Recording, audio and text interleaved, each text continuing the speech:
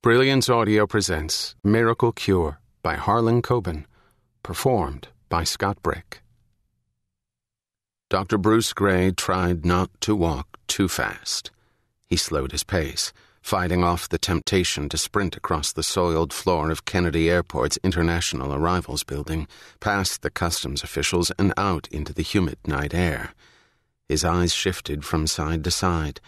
Every few steps he would feign a soreness in his neck to give himself the opportunity to glance behind him and make sure he was not being followed. "Stop it," Bruce told himself. "Stop lurking around like a poor man's James Bond. You're shaking like a malaria patient, for Christ's sake. You couldn't look more conspicuous if you wore a sign." He strolled past the luggage carousel, nodding politely at the little old lady who had sat next to him on the flight.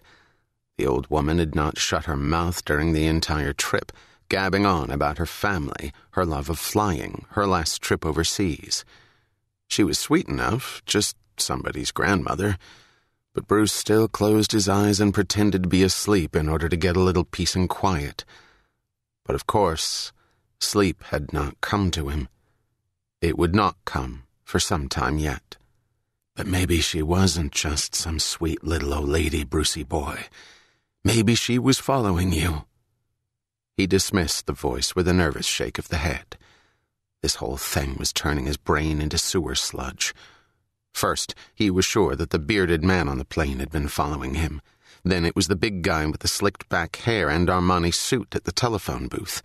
And don't forget the pretty blonde by the terminal exit. She had been following him, too. Now, it was a little old lady. "Get a grip on yourself, Brucey. Paranoia is not what we need right now. Clear thinking, old pal. That's what we're looking for." Bruce moved past the luggage carousel and over to the customs official. "Passport, please." Bruce handed the man his passport. "No luggage, sir?" He shook his head. "Only this carry-on." The customs officer glanced at the passport and then at Bruce. "You look quite different from your photograph." Bruce tried to force a tired smile to his lips, but it would not hold. The humidity was almost unbearable.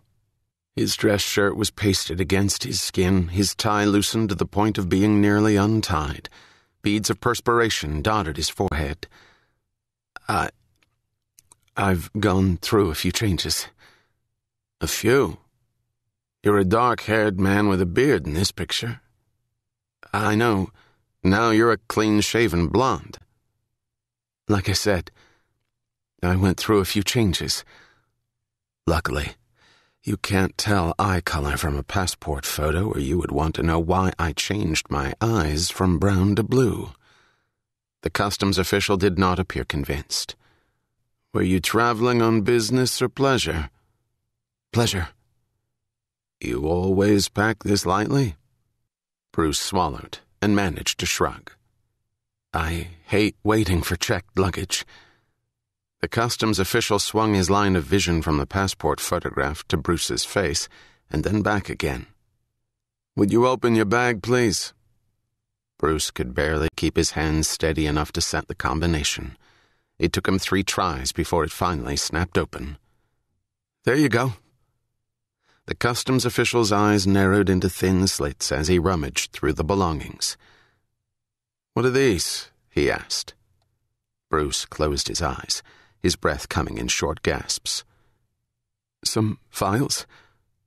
"I can see that," the official replied. "What are they for?" "I'm a doctor," Bruce explained, his voice cracking. "I wanted to review some of my patients' charts while I was away." "Do you always do that when you're on vacation?" "Not always." "What type of doctor are you?" "An internist at Columbia Presbyterian," Bruce replied, telling a half-truth. He decided to leave out the fact that he was also an expert in public health and epidemiology. "I see," the official replied. "I wish my doctor was that dedicated." Again, Bruce tried to smile. Again, it was a failed attempt. "And this sealed envelope?" Bruce felt his whole body quake. "Excuse me?"